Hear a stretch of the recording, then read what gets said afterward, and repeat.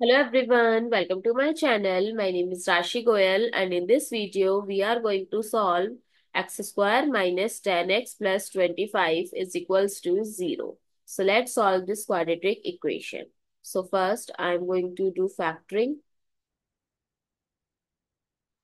So we can write this negative 10x as negative 5x plus 25 is equals to 0.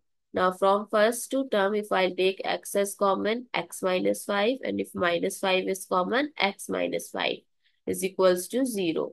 Now x minus 5 is common, so x minus 5 is equals to 0. So to find the solution, we will put them equals to 0. So x minus 5 is equals to 0. X is 5. So both the solution are 5. Now to verify this, I am going to use quadratic formula x square minus 10x plus 25 is equals to 0. So quadratic formula is minus b plus minus under root b square minus 4ac by 2a. So x is equals to minus minus 10 because a is 1, b is minus 10 and c is 25.